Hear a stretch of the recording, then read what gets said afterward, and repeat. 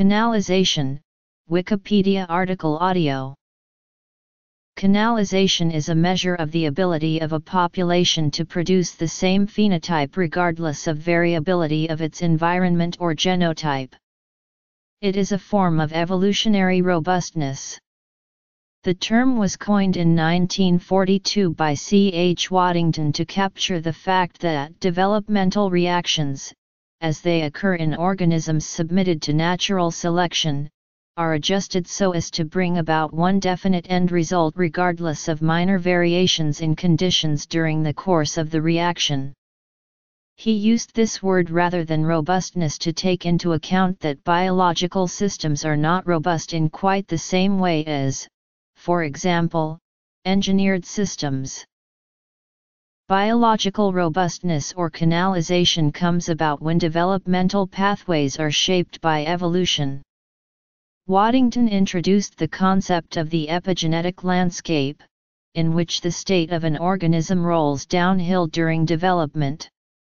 In this metaphor, a canalist trait is illustrated as a valley enclosed by high ridges, safely guiding the phenotype to its fate.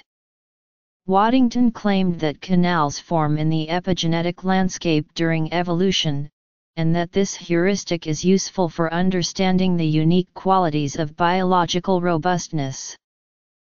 Genetic assimilation. Congruence hypothesis.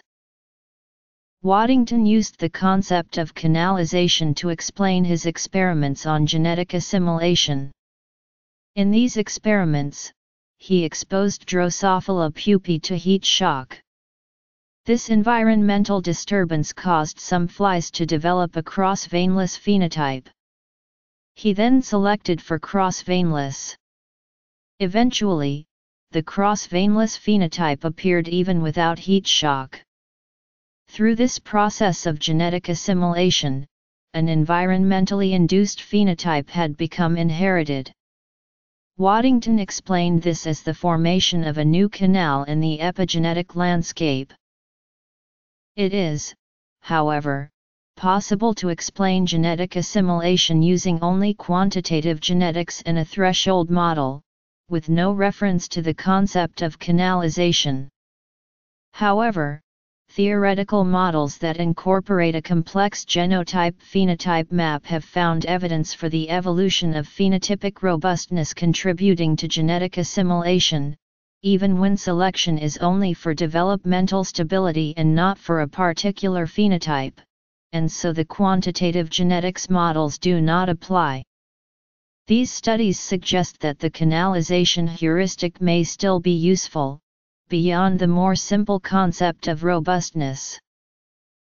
Neither canalisation nor robustness are simple quantities to quantify. It is always necessary to specify which trait is canalist to which perturbations. For example, perturbations can come either from the environment or from mutations. It has been suggested that different perturbations have congruent effects on development taking place on an epigenetic landscape. This could, however, depend on the molecular mechanism responsible for robustness, and be different in different cases. The canalisation metaphor suggests that phenotypes are very robust to small perturbations, for which development does not exit the canal, and rapidly returns down, with little effect on the final outcome of development. But perturbations whose magnitude exceeds a certain threshold will break out of the canal, moving the developmental process into uncharted territory. Strong robustness up to a limit, with little robustness beyond, is a pattern that could increase evolvability in a fluctuating environment.